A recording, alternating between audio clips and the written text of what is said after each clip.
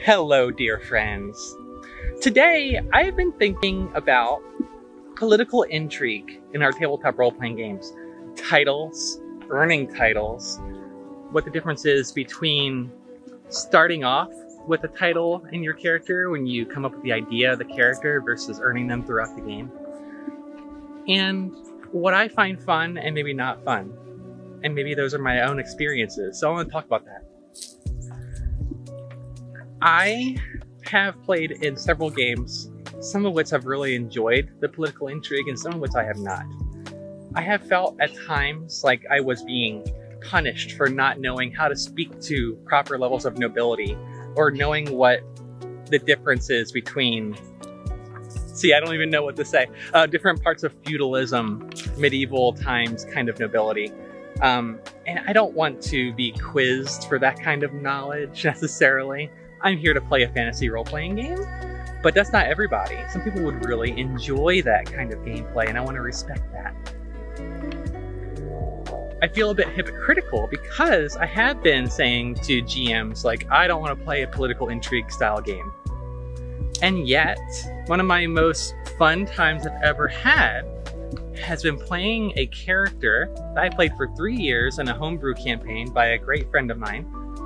And it was full of potential for political intrigue. There were very interesting people to meet that had a lot of power, and they had these noble titles, and you could earn these titles throughout the game, which my character did. I never set out to earn these titles. I just played in this world for long enough and then earned them.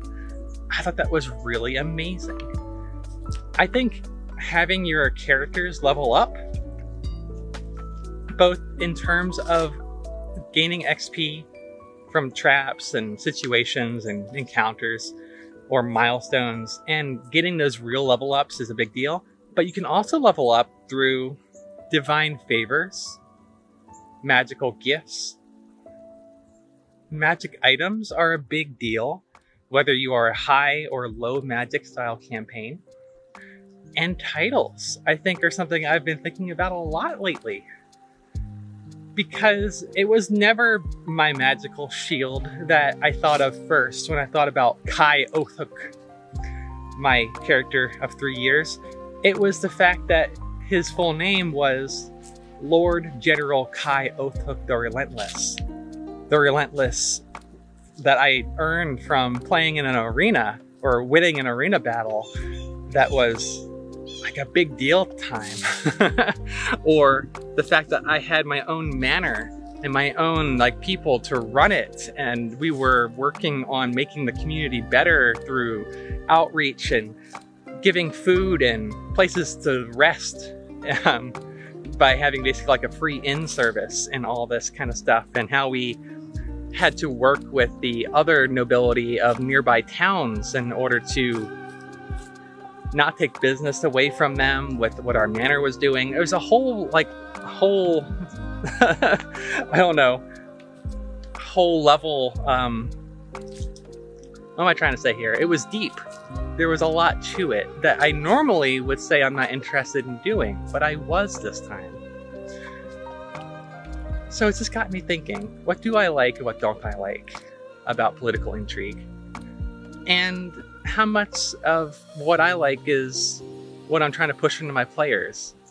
Maybe I should open the doors a little bit to the kinds of games that I run and think about what is fun to expose my players to and let them enjoy in terms of different types of nobility and titles.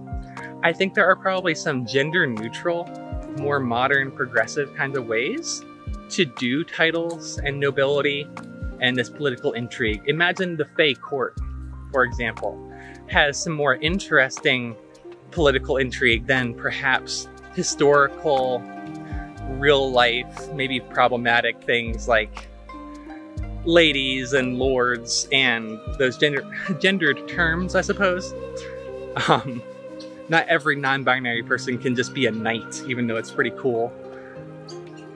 But the Fey Court could be a fun place to experiment there.